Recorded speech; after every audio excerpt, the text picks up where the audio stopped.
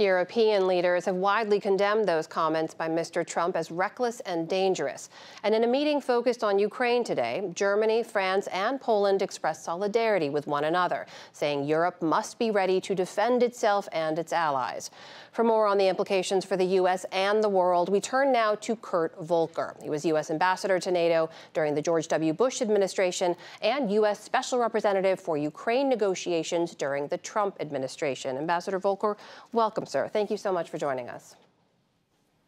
Thank you for having me. I want to begin with your reaction to those comments from former President Trump saying he would encourage Russia to attack a NATO ally if they didn't pay their dues. What did you think when you heard that?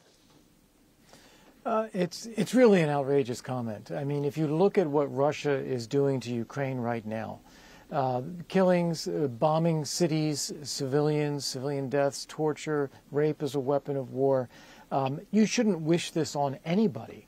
And to say that we would encourage Putin to attack one of our allies is really too much. Now, to be clear, what President Trump was doing, he was at a campaign rally, and he was bragging about having said this in the past. It wasn't a comment about the future. But even so, it is nothing to brag about. It is not the kind of leadership that America should be showing in the world. And I would add that, NATO was created to prevent war. NATO was created so that by banding together and countries pledging to defend each other, we would dissuade anybody from attacking.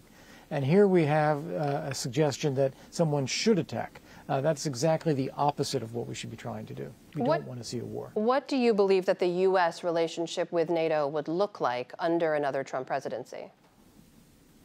Well, it's hard to know because President Trump says a lot of things. Remember, during the President Trump's first term as president, he had a lot of warm words for Vladimir Putin. And at the same time, he threw the Russian consulate out of San Francisco. He provided arms for Ukraine. He rounded up and arrested and deported a lot of Russian intelligence officers. So there are things that were done under the Trump administration that were sound policy, even though the rhetoric coming from the president sometimes is in the opposite direction. Do you believe that he would try to pull the U.S. out of the alliance, as he said he would? I don't know. I mean, the most recent thing he said, that I heard anyway, was that he would want NATO to be in kind of a dormant position. I don't know what that means. NATO is a defensive alliance and is, by definition, almost in a dormant position until attacked.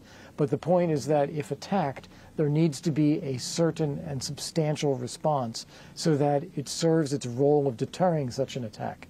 And I think that he would be unlikely to try to pull the U.S. out of NATO. And even if he tried, I think it would be unlikely to be successful because there would be substantial resistance within the Senate, and it would certainly go to the courts to see whether he even had the authority to do that. Ambassador, I want to put to you a statement from Trump senior advisor Jason Miller in response to some of the coverage around Mr. Trump's comments. He said this in part. He said, Democrat and media pearl clutchers seem to have forgotten that we had 4 years of peace and prosperity under President Trump, but Europe saw death and destruction under Obama-Biden, and now more death and destruction under Biden. When you don't pay your defense spending, you can't be surprised that you get more war. Ambassador, his claim is basically that because President Trump publicly pressured people to increase their defense spending, the world was safer. What do you make of that argument? Well, there are several things that are wrapped up there, and I think we have to pull them apart. The first thing is that he's absolutely right.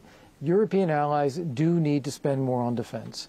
Every U.S. president that I've worked with ever since Reagan has said European allies need to do more on defense.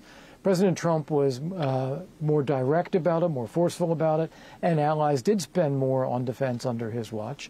But they've spent even more under President Biden. And it's not because of Biden, it's because of Putin. Putin has launched a war in Europe, the likes of which we have not seen since World War II. And this has caused European allies to genuinely fear for their security and to begin doing much more for defense than they had been. Poland is going to spend 4% of GDP on defense this year, 40 billion euros. Estonia, also 4%. These countries are ramping up their defense spending because of what they see happening in Europe. And that's why it's so important that the U.S., as the leader of NATO, be supporting and encouraging that and sending a message to any aggressor that there would be a collective response if attacked. Before we go, I need to ask you, Ambassador, about the immigration piece of Mr. Trump's plans that my colleague Laura Barón-Lopez just reported on. The idea that a U.S. president says he would deploy red state National Guard troops to go into blue states to remove undocumented migrants. What's your reaction to that? What would be the impact of something like that? Let's first say I don't think that this is something that's actually possible. The governors and the National Guards of the states where this would take place would not want this. They would resist it. I can't see states going to put their militias up against each other. This would be a civil war. I really don't see this happening. That is former U.S. Ambassador to NATO, Kurt Volker, joining us tonight. Ambassador, thank you so much for your time. Appreciate it. Thank you.